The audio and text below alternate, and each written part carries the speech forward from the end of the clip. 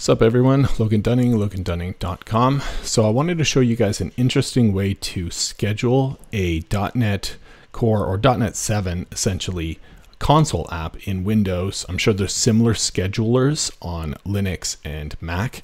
I also want to caution you guys on this is probably not the best way to do it because they do have a scheduled or Windows background service type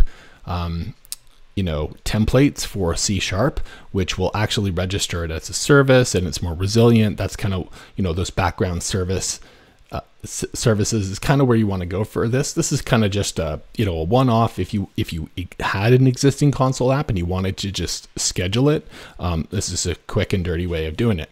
So yeah, right now I got a .NET 7 template here, just the one that you don't have the main method. It just have a builder to get the config file. I'm kind of putting the ASP.NET Core environment variable in app settings JSON just so I could get access to words like production, test, staging, whatever. And this I'm not using. I kept it in there as just like a way that if you wanted to store your secrets, here's like a little helpful utility for Azure Key Vault. So basically, what I want to show you here, I'm just going to comment out this and show you what this thing currently does.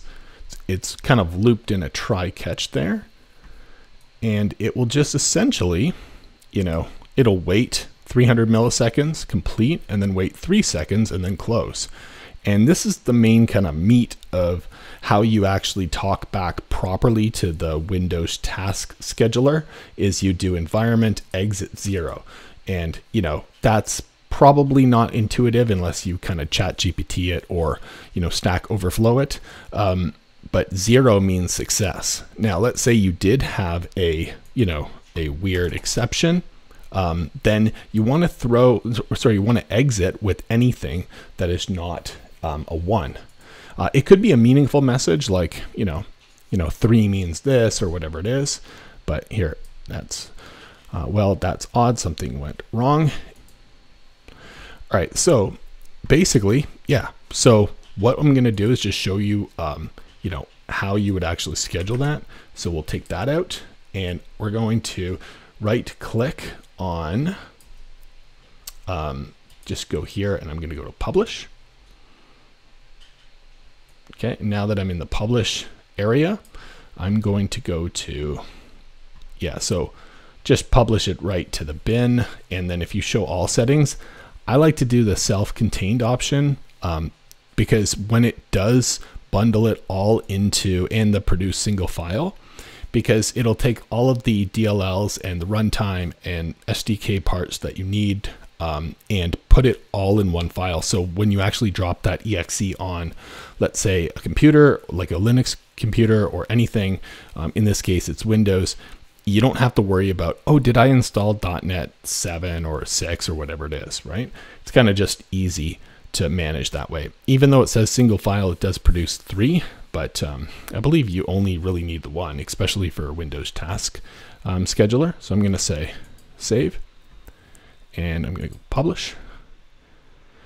And at the bottom there, it's going to like say, build started, and then it's successfully published.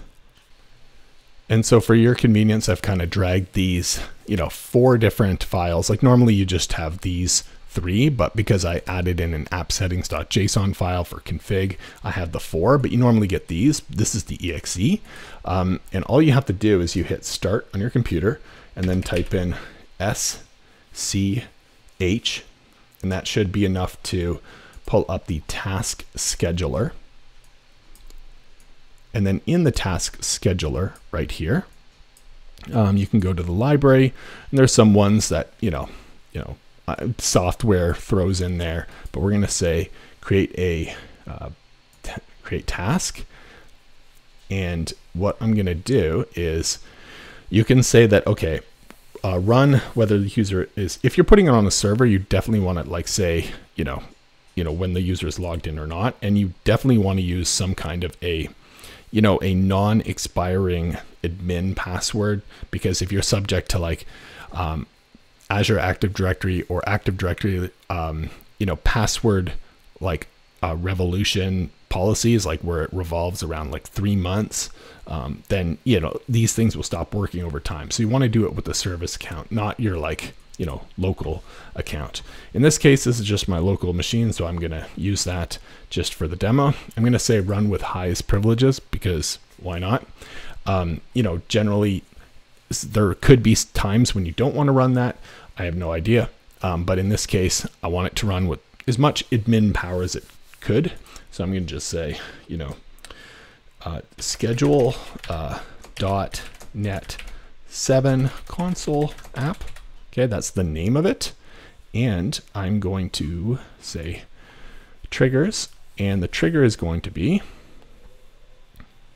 actually, this is where you can add a schedule. Like if you wanted to say daily and then repeat every 1 day, and then, you know, do the task every hour, and then, you know, repeat every hour, but then only for, let's say 12 hours. So it's just like during business hours. I'm not going to do that now for triggers. I'm just going to say actions, and I'm going to say new. We're going to say start a program. I'm going to hit the desktop, and I'm going to hit that exe file. And you could essentially like put in a start in, which for me, I won't. And then I'm going to go over to conditions. You know, you can actually wake up the computer to run this task if it's at a certain, you know, time or whatever.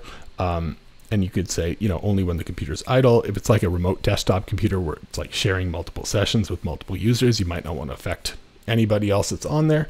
You know, this is a good idea if you're kind of like trying to say that only when a certain like, not VNet, but VPN, or, you know, not on Wi-Fi, only on LAN kind of thing, you would pick that one, and then allow the task to be run on demand. Generally, it doesn't hurt enabling this because that's what I'm going to do now. And then, you know, if these are all defaults, so stop the task if it runs longer than 3 days, probably a good thing. I'll probably say like, I don't know, an hour. Like mine doesn't really run that long.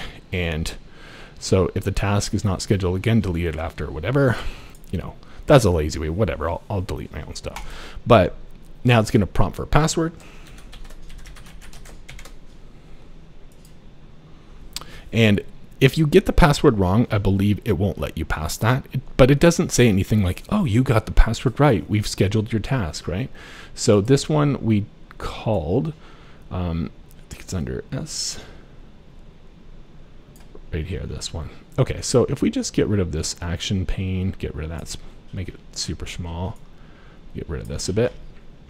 Okay, so you'll see last run, never, the last result. Oh, sorry, this is last run result, right? So that hasn't been run. And if we look at the actual history, it's disabled for whatever reason, maybe because I haven't run it. But let's just go ahead and give it a run. Yeah, so I realized why it wasn't working for me. It's like that generic Logan account is not the same exact one when it binds to Azure Active Directory. So the password wasn't correct. So that's good to know, right? Because whether it's right or it's not, it won't tell you. So now I have it running under the administrator account, right? And I'm just going to hit refresh on this guy. It's normally it runs right away, but it doesn't really like live update refresh, right? It's only kind of when you go in it. So if we go back here, find out wherever the heck that thing is, which is here. So it says ready, and the last result was here, which is 0. So when you see 0, you know that it ran properly. I also enabled history, and you can do that. I think in Windows 11, you know, surprisingly, normally for me, I guess maybe it's on the server level that it's enabled by default. But if you want to enable the history tab, if it says disabled here, you just right click and say enable all task history. So basically you have, you know, any information as it came in when it was, you know, running. I think there's a way that you can actually write to this area here, like right into the, let me see if I can make this bigger at all. You know, so it's kind of going through this. Yeah, so it ran an instance with return code 0 and all that stuff. And then essentially if you were to, you know, have that exit code of, let's say 3 or 2 or anything other than 0, it won't say success, right? Because this is considered a success, right? And I think it does say it somewhere in the history where it ran successfully. If you write, let's just see if it says it here. Successfully completed task, successfully. But if you ran and it said 1 or an error code or whatnot, that would just basically not be successful and all that. But yeah, that's pretty much the way you can, like, you know, a quick and dirty way of like scheduling your .NET 7, 8, 9, whatever it is by the time, you know, stuff's out, or anything really that you want run in Windows with the task scheduler. And like I said, there's better ways to do that, like in services, where instead of being in the task scheduler, it'll be in, you know, Windows services, and those are more resilient, and they kind of run on, they kind of have their, honestly, it's like, you know how you can set a schedule here for running a program, where the Windows background service is like, you kind of set the schedule within the program, which is nice because you don't want to rely too much on the operating system as a whole to like do some config stuff. You kind of just want to kind of drop it in and let the service handle the rest. You know, hopefully you could add some resiliency, like if the service is down, it'll auto restart up to a max 3 tries, which you can do in Windows services. But yeah, anyhow, I thought you guys would like that quick look at what you have to do, quick and dirty way to schedule your .NET 7, 8, 9, 10, whatever it is by the time you end up watching this video with Windows Task Scheduler. Please like and subscribe, and I'll see you next time.